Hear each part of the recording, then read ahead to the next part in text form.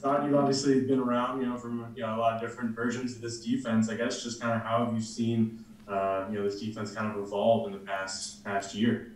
Um, well, we all know last season the defense, didn't play, that good. So with Coach Jones coming in, he brought in a lot of different NFL schemes, things like that. So I mean, I feel like this defense this year is gonna is way better. I mean, the guys, it's simple, it's easy. The guys can relate to it easier.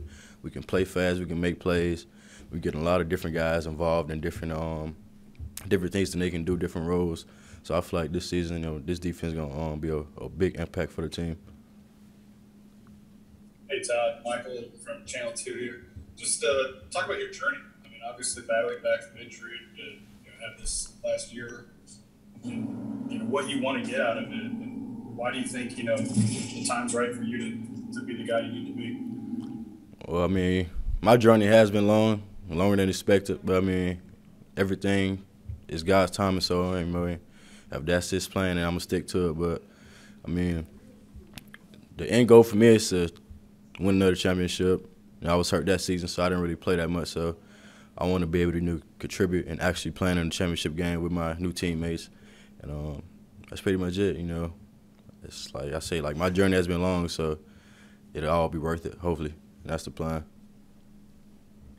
Hey, Todd, Wilson Alexander from The Advocate on that sort of same subject. Just as a player, does your game change when you go through something like that?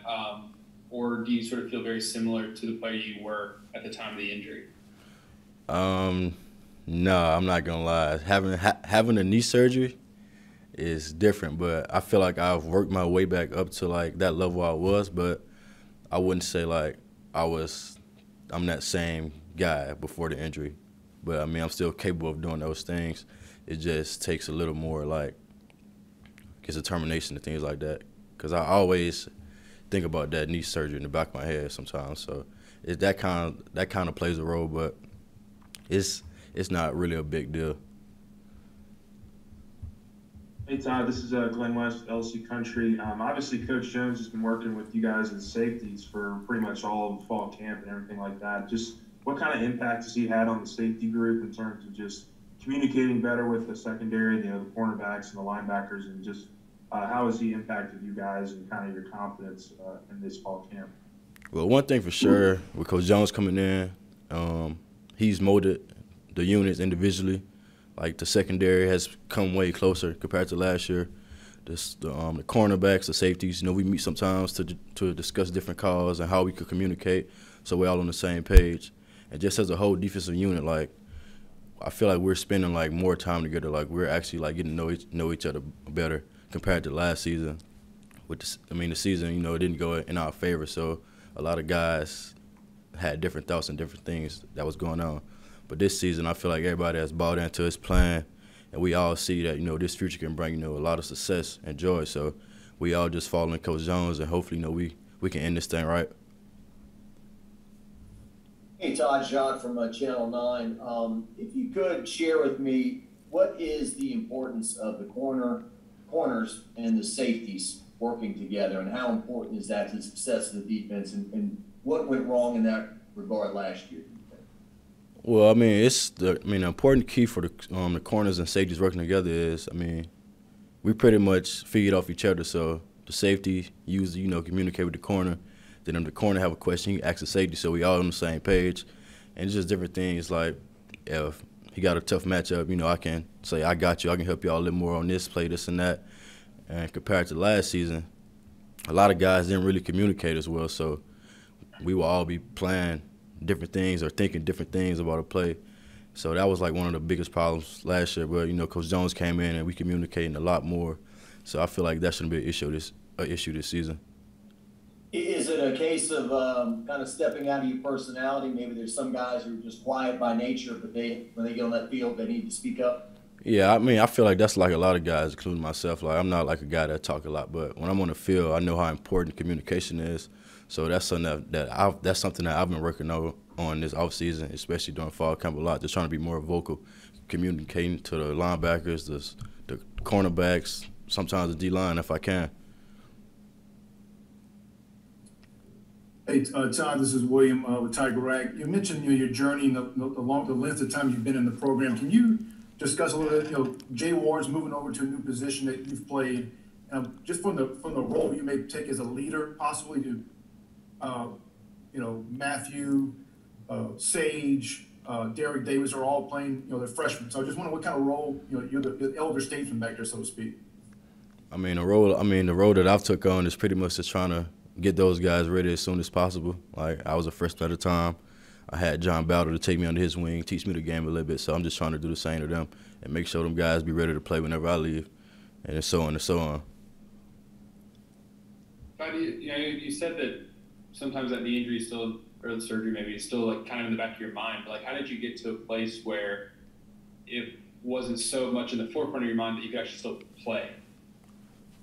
That just came with me just playing in more games, especially like last season. I kind of battled with it a little bit. My confidence started the whole season last year, but towards the end of the season, I kind of just was like, hey, it is what it is. I'm going to have to play with it like this, so hey. And once I started having that mindset about it, a lot of those negative thoughts went away. I just went out and just played without thinking about it. Todd, Scott Rappelay from The Advocate. Y'all are going to play a lot of zone this year, am I correct? Is that pretty much the plan?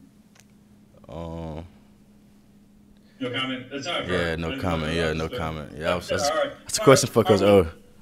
Oh, well, tell me what you said. You said Coach Jones has brought some things, some elements of the pro style defense to the game. What are some things that you could say has been a good tip, a good a good learning curve for you guys as far as that goes? Really, no comment on that one either.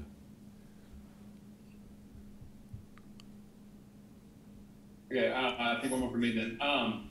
Kayshawn obviously had that incredible end of the season last year. Now he enters camp sort of as that, that guy, number one guy. Have you noticed anything sort of different about him being in, having that role on the team, like sort of being the go-to receiver as opposed to when he came in and he sort of had to fight for that? No, Kayshawn is humble as I don't know. Like, Kayshawn comes to practice every day, compete, don't talk trash. He just go out and do what he got to do. And, of course, we all know he's a playmaker. So one of the things I like about him the most is how quiet he is whenever he's making them big-time plays. He knows his role on the team, and he don't really boast and brag about it. He just go out and handle business. Thank you, Todd. All right. Good job.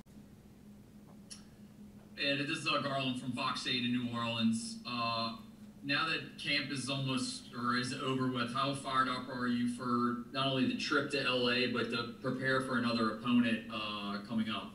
I'm extremely excited. It's been a long time coming for the season to begin, and we've been working real hard, and I'm really excited to see what this team can produce this year and see how good the coaching is this year too. Are you excited also just to get those pre-game jitters back again? It's been a long time since you can think about a game like there. Are you starting to get a little more nervous excitement that that you're about to hit somebody else in a week or so? I think I'm more kind of nervous, excited that this is my last game as a college student, as a college player at LSU. And so I'm very excited for the season to start, but I'm kind of sad at the same time that it's beginning so early. Hey, Ed, Wilson Alexander from The Advocate. Two questions for you if I could. For Kayshon Boutte, just what have you seen from him this camp? Because there's a lot of talk about who's going to be coming, and joining him on the first team, but obviously he's sort of already established himself there. Maybe how confident does he look now in this camp, knowing that he's one of the guys? He's definitely confident, especially in his athleticism. He's been showing out this spring in practice, and he's been one of those guys that's stayed consistent. And, he's going to be a force to be reckoned with this season. And then just 2-point plays. There's a rule in overtime now that y'all have to go for 2 a lot more often. Obviously, part of that was spurned on by the 7 overtime game. But how often do y'all work on 2-point plays? Is that something that's, fairly important to y'all? I think that's more of a situational thing. Right now, we've been working more 2-minute and, end-of-game scenarios. But I'm pretty sure we'll end up working on that. Hey Ed, this is Glenn West with LSU Country. Wanted to ask you about the two freshman running backs. It sounds like they've kind of seized control of a lot of these opportunities they get in the last couple weeks. And just what do you like about both Corey and Armani? What have they been showing you guys in practice the last week or so? Both of them are some dominant runners. I tell both of them every day like how good they are, and how they show flashes of like Clyde and some of our other great running backs that we've had. And I'm just happy for both of them. I hope to see good things out of both of them this season. I hope they stay healthy, and I mean they're gonna be some dominant runners for LSU in the future. And I mean, a year ago around this time, you guys were defending champs, and it's a pandemic. There's a lot of stuff going on. I mean, now it's coming off 5-5. It's like, how just different is this month of preseason compared? How does it feel in the locker room compared to a year ago? Right now, we're just trying to get back to us, the 2019 us. Last year was a little bump in the road. This year is not going to be the same. We realized what we did wrong. We have no leadership last year. This year we have a lot of leadership. We have a lot of experience on the team, and I mean, ultimately we want to win. We're tired of losing.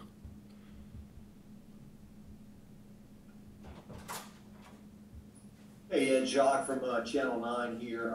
Looking back on last year, if you could real quick, what was the strangest thing about last year? You know, for example, I remember driving straight into campus the day of the Alabama game and seeing nobody, basically. What was the strangest thing about last year? Yeah, the strangest thing about last year was like having no tailgates. Like when we were driving down and walking down Tiger Walk, having literally probably 10 fans on the Tiger Walk and no tailgates. It just seemed so empty and vacant outside the stadium. It was a weird feeling walking into the stadium. Can you speak to now moving forward? I know Coach O always talks about generating your own motivation, but I mean, obviously college football is generated by fans and excitement and everything. I'm sure you guys are looking forward to that this year, right? Yes, sir.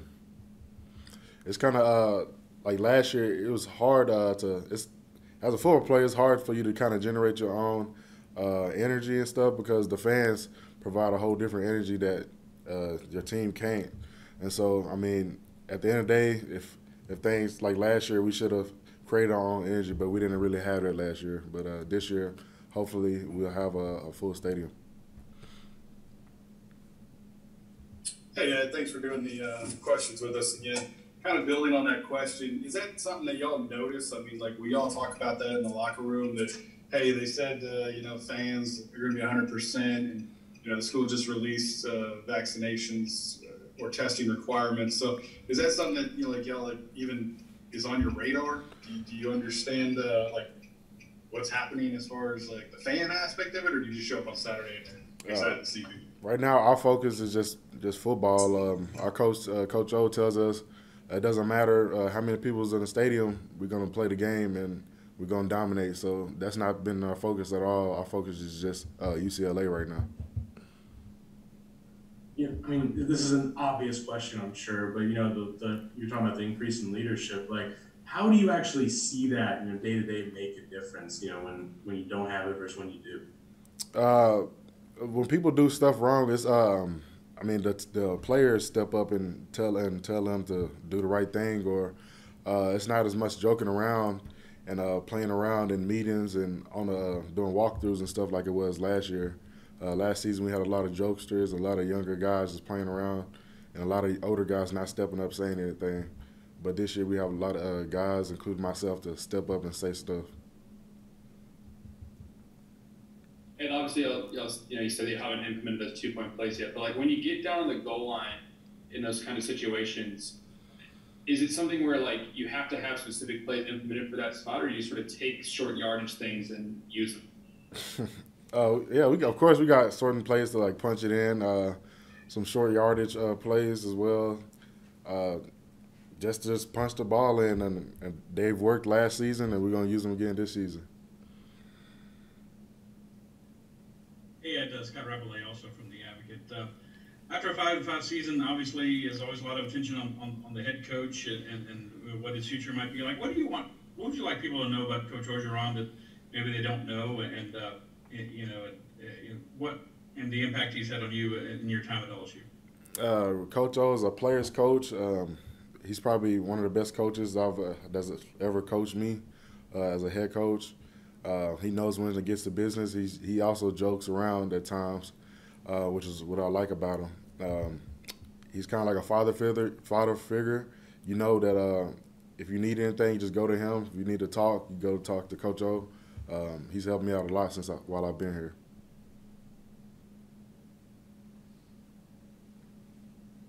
Anything else for Ed?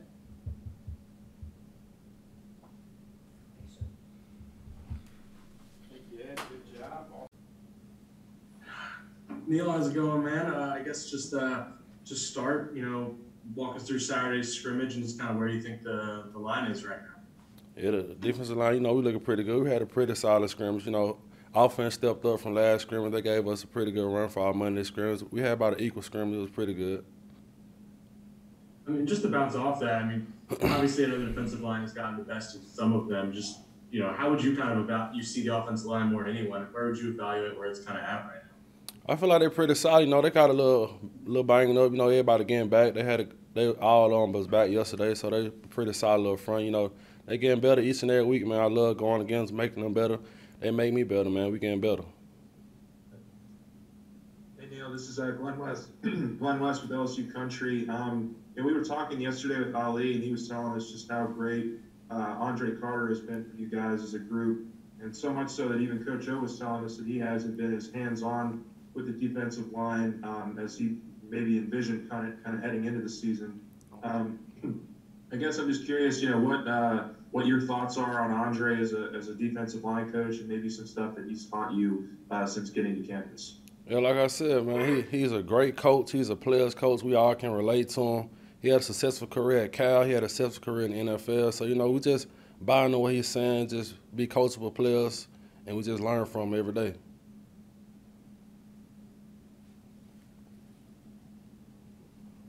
Hey, Neil, Jean from Channel 9. I just wondering real quick, can you reflect on what it was like last year to play in empty stadiums with no atmosphere, and how much are you looking forward to that energy and those atmospheres coming back this year? Yeah, man, it was kind of downplaying with our fan base. We got the best fan base in the country, so having them back is gonna lift us up. We feed all the fan energy, so we can't wait to see them back for their first home game. And a quick follow-up, like, for example, the Arkansas game last year, you guys didn't know if you were going to play a game or not until, the day before that morning. Do you remember that and how strange things like that were? I remember a little bit. I don't remember as much, though. Thanks. And kind of a similar question. Obviously things are pretty different than they were last September. Obviously that season opener didn't know how you guys wanted. How would you compare just in the preparation for a season where you were at compared to, say, last year before week 1? Last year we barely had a spring, barely had a fall count. So, this year we didn't have all that. We've been preparing good. We just ready.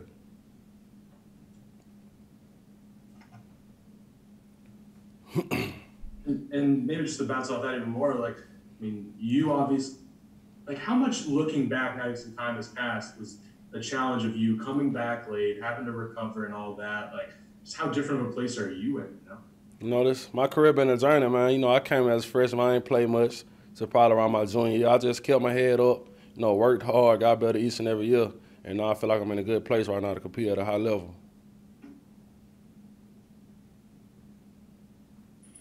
Neil, just curious, were there some LSU defensive linemen over the years that played before you played that you looked up to or tried to model yourself after or anything like that? I watched a lot of tape on Michael Brockers and Glenn Dorsey.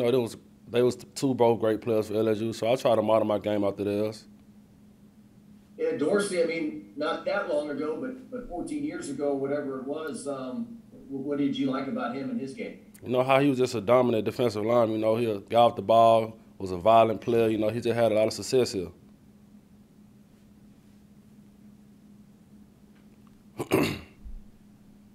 Anything else for Neil?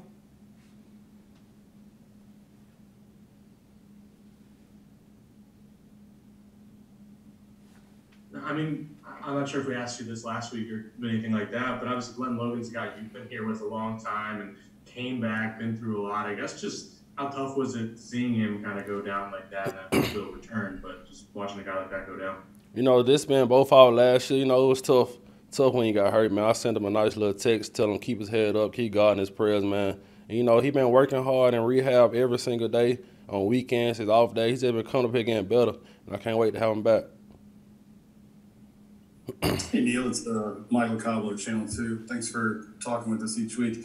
If you would, talk to me about the running backs. Obviously, John and Ty have been in and out of practices and scrimmage, but Coach has been really complimentary of the young backs, Corey and Armani.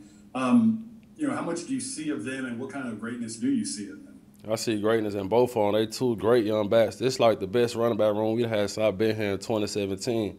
The freshmen, they ready to play tomorrow. We had a game tomorrow. I feel confident in both of them being back there, number 22 and 21. I'm very pleased with they play this camp.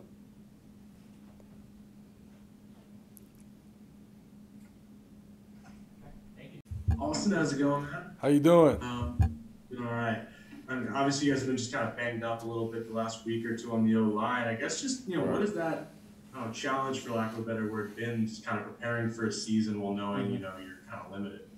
Well, I mean, when you look into it, yeah, it's always – it's a little bit of a not really a setback in that case because you have guys out. But really, we also – what people wouldn't know is that we have those guys that won't be able to go full speed are still out there getting those mental reps to where they're not losing a step whenever it comes to the game mentally. So I think it's always – we've been taking the right precautions with all our injured guys, and then we're also getting a lot of them back. Like the past, like even yesterday, we've had – I think we almost have everybody back. So really having those guys take all those mental reps and then they stay in their playbook. You know, it's fall camp. They really didn't have, like, anything else to do besides take mental reps. So it really didn't hurt us at all. So. Hey, Austin, Garland Gill, Fox 8 New Orleans. How fired up are you that UCLA game is on the horizon? You pass camp now and you can finally focus on another opponent. How excited is that for you? I mean, it's very. I'm looking forward to it. You know, my first time in California. You know, first time really this being in the plane for this long. So no, I'm extremely excited. I'm extremely excited for the team, for the O-line, for offense and defense, for everybody. It's gonna be, and especially the Tiger fans being able to get back to, you know, what's behind me, LSU Tiger football. You know, so I'm really excited for it, and I just can't wait. So. It's the countdown starting. Hey, Austin, Jared Rose, TigerDetails.com. How you doing? Good, man. How are you? You know, pretty well, pretty good. Looking forward to a competition Tuesday. You know. Okay. Garland just asked you, I guess, about being able to finally start focusing a little bit more on UCLA.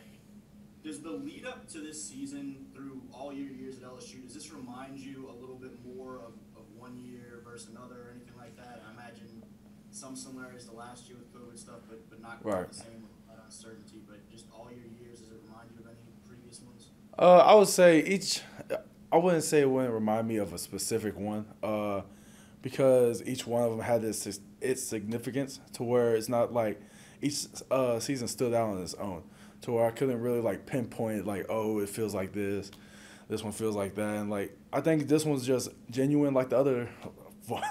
Seems like 10 other seasons I've been a part of, but you know, this is the 5th season, and I think it's going to be as genuine as the ones before.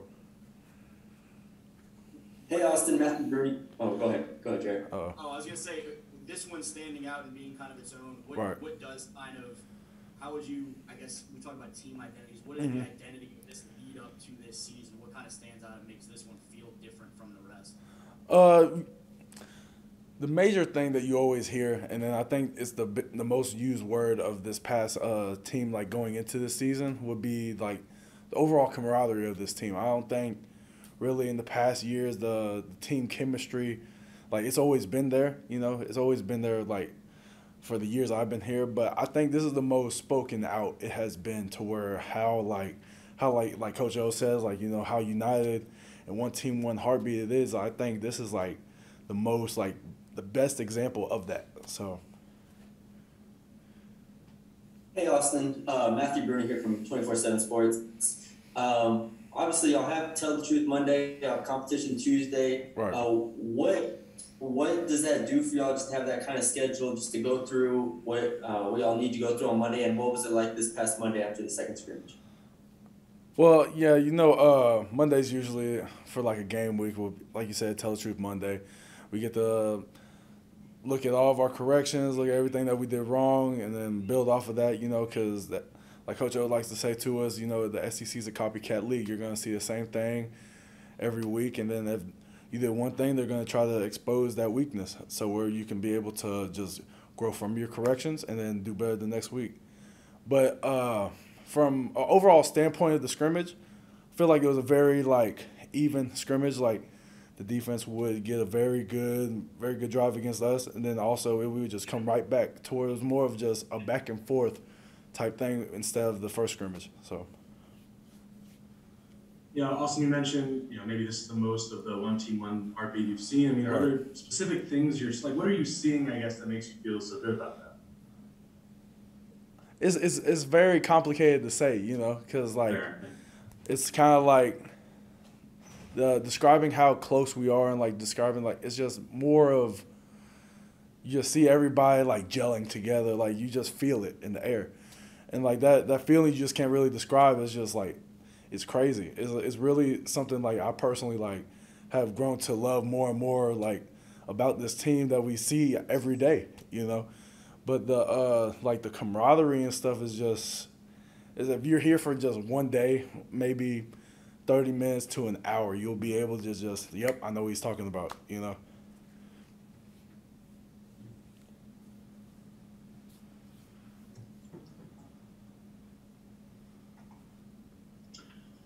Hey, Austin, Scott Ravelay from The Advocate. I've got a somewhat silly question for you, but I'm asking anyway. Being as you're concentrated on football so much, have you been aware of the milk crate challenge out there? And it seems like something that would be it sounds like something that would be off limits for the football team to do. Yeah, I have seen this milk crate challenge. I've had my fair share of laughs about it. Personally, I will not. Yeah, nobody's partaking in that here. I know I'm speaking for the O-line room and the D-line room. I know for sure none of those guys are going to be doing it because I don't think milk crate cartons have a max capacity of over even 200. So, yeah, I've been seeing them. It's something wild, There's always something different to go on, some new little trend that people be doing. But it's crazy. I'm personally not going to do it, but I have seen it. Have you tried it? I'm just wondering. So, has anyone on here tried it yet? No way. No way. I'm offensive lineman size myself. I got you. Well, shoot, you told us a week ago, Austin, you were going to challenge Max to ping pong. So yeah. To follow up, did you? I haven't yet. I'll be honest with you. I'm not going to sit here and lie to y'all. I've been worried about just going through camp. But now that we have more free time, I'm for sure within the next week, before we play UCLA, I promise y'all I'll play them. I promise. All right, that's going to get next week. So all right, I got you. Hey, Austin, Jacques from Channel 9. How are you? I'm good. How about yourself? Where your face at? I can't see it. There we go. Got the sunglasses on, everything. There we go. I've heard a story about how strange last year was transitioning into this year. Can you recall the Arkansas game last year and not knowing if you were going to play that game or not until the morning? Yeah, and then also the Arkansas game, and we had another game to where we kind of had a sudden change. How you were saying with Missouri, how we were going to play Missouri as a home game. And then we had to go and we flew the day before that Thursday. But with Arkansas, it was we were just treating it like every other week, because we're not going to treat anything different than the other. It was a little different, that we didn't really decide or we really haven't gone through something like that to where I believe it was the Thursday of that game week where the decision was made when we were going to play, but. Really, we were just going into it like a normal game week, so it really didn't make any difference. Thank you, Austin. Y'all have a good one. Oh, one more? All right, we got one more. Hey, man, just before you go, if you had to put money on one player to successfully complete the milk crate challenge, who would be the best and maybe the worst bets? Okay. I'll say... the best. for the best milk crate challenge. We're talking about best like he would finish it, or best it would be just hilarious to do. Which one? But I think best would be. I feel like. Yeah, I was gonna say like most successful, but most I guess successful? Like, funniest outcome would be good too. I feel like the best one would probably be. Best one would probably be probably one of the receivers, or like I feel like Keyshawn Boutte will probably do it because he has. I feel like he could do it. Stingley probably could. I see he could do it. He'll probably use it as a workout or something. But like any of those corners and receiver guys. But funny wise, to be honest with you, I would probably if like Big Cardell Thomas, like. I would like to see if Neil would do it. I would try it. I would just, but I feel like mine would be pretty funny too. Any of the plus size guys would be funny because I feel like as soon as we get to that second or third, our foot's gonna go straight through, and then that's the end of the clip. So that'll be that'll be funny though. Thanks, man. All right, y'all have a good one.